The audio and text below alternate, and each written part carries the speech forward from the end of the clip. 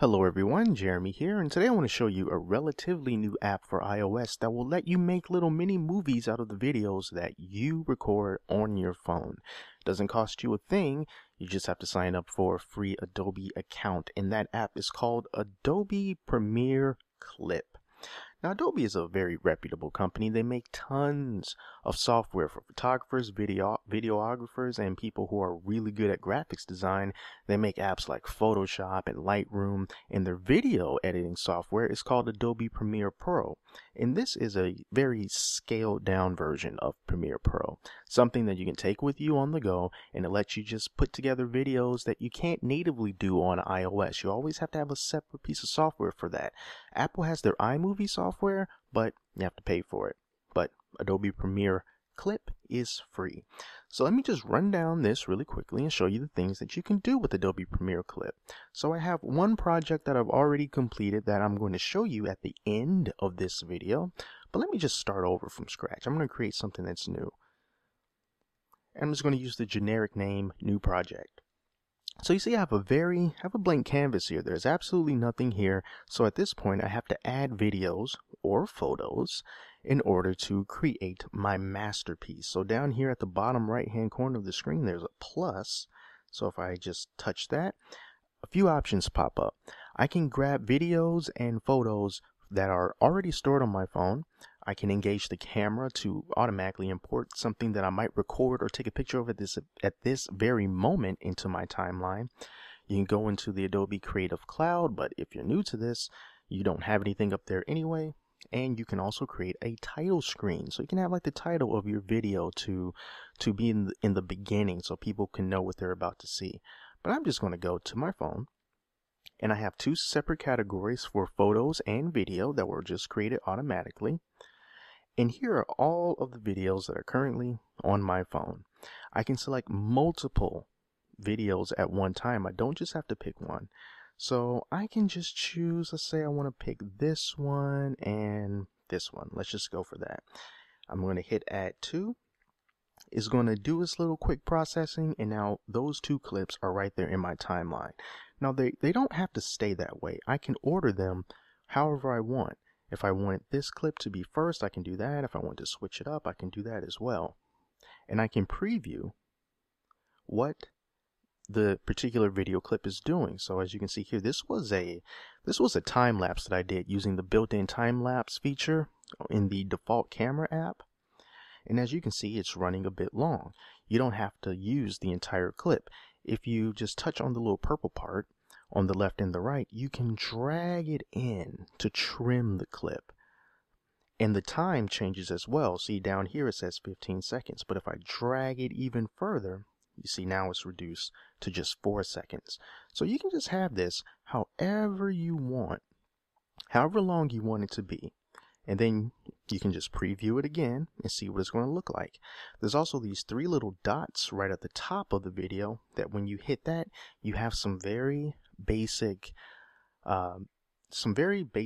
adjustments that you can make to the video. There's only three: exposure, highlights, and shadows. Now you're not going to be able to recover a lot of the highlights and shadows if you were using a pretty decent camera and you were shooting with a flat profile, which basically means that it's the picture that you're seeing looks very dull, but it has a lot of information in it that will let you recover that information when you're editing it.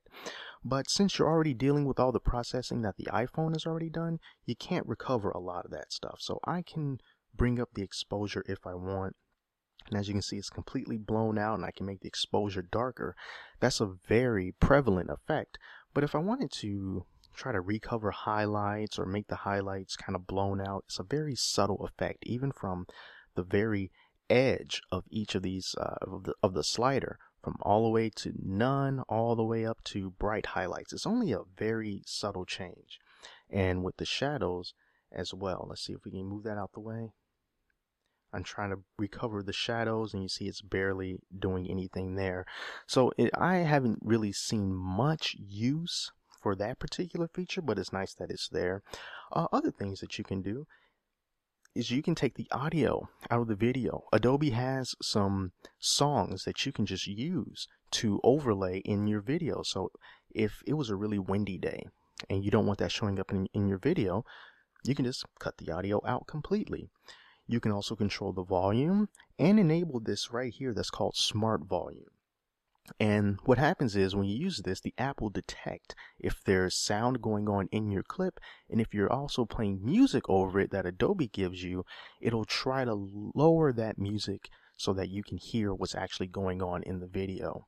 So that's another option that you have. You can have the audio fade in, and you can have the audio fade out. Give you a little bit more variety. And we also have an option to slow down or speed up the particular clip that you took. And lastly, at the bottom, really cool, you can decide to duplicate your clip if you want to make 2 of them, or you can split it at the playhead.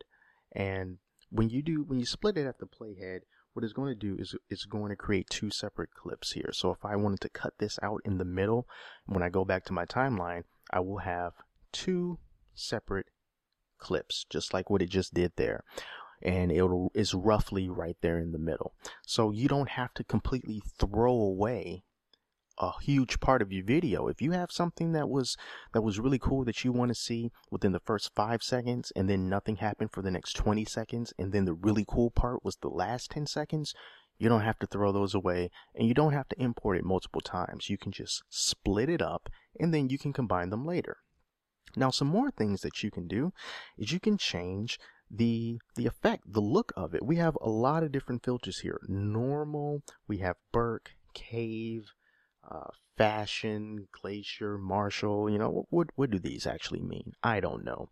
The thing is, you just have to click each one of these and then just look at the preview here, and then you'll find out exactly what it is going to look like. Let me go back to my clips, and I'm going to pick another clip here just so that I can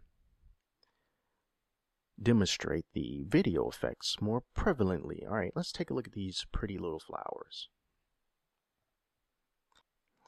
Now when we take a look at the effect from the flowers, you can see how it's changing. Now these are just yellow flowers, but you can continuously change the way that is going to look. Now, to my knowledge, these are not independent of each and every clip. When you choose a style that you want to use, it's going to apply to all of the clips, every single one of them. So you can't have one style for one clip and another style for another clip. They're all going to be the same. Something else that you can do, you can choose a crossfade between your clips, and that's just going to make things look, it's going to make it look a lot less jarring when you move from clip to clip. So if I were to just play this,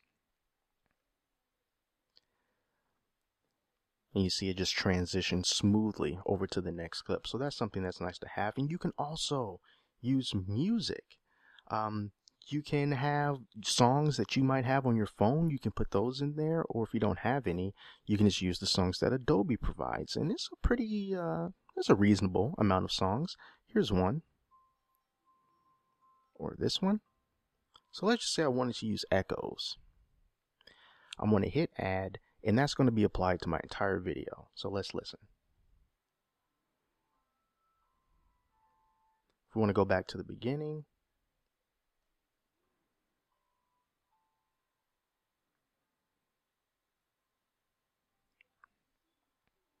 not too sure if you can hear the music because the mic is facing me, but yeah, you can apply music to that as well.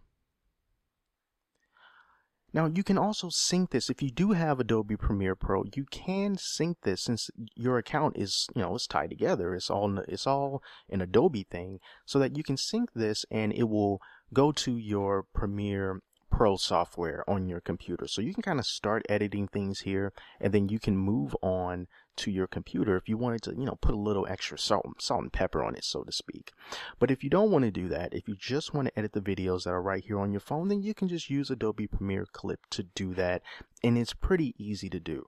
So right now I'm going to show you a video that I made using Adobe Premiere Clip. Everything that I shot here was shot using the iPhone, and it was completely edited on the iPhone. It's relatively short, about 48 to 50 seconds, and it's just something that I just threw together just roughly to see what this type of software can do, and I'm pretty happy with it. And you can just use your creativity and come up with different ways to make very interesting videos that you can share. Now, one caveat to this whole thing is when you are ready to upload this, you hit this button here, and when you're ready to upload it, you have to upload it to Adobe service first. You can't just put it on your phone. It will upload to premiereclip.adobe.com, but the good thing about that is you can choose whether it's going to be public or unlisted, meaning that only people who have the link will be able to look at your videos, so you don't have to share it with everyone.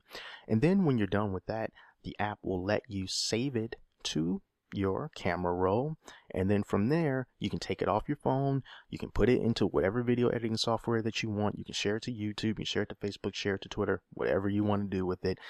It just has to go through Adobe first. And also, at the end of the video that you record, there will be like a little Adobe, it's not a watermark, but it's a brief little clip that just shows like, hey, you made this with Adobe Premiere Clip. That stays in there. You can try to cut that out if you want, but other than that, everything seems to be working pretty well. This is on iOS 8.0.2, I believe, on an iPhone 5, and I think it works just fine. So take a look at this clip that I made using Adobe Premiere Clip, and if you're into this kind of thing, you can download it. It's free. Have a free Adobe account and get editing. So thank you so much for watching. Until next time, I'm Jeremy, and I will see you later.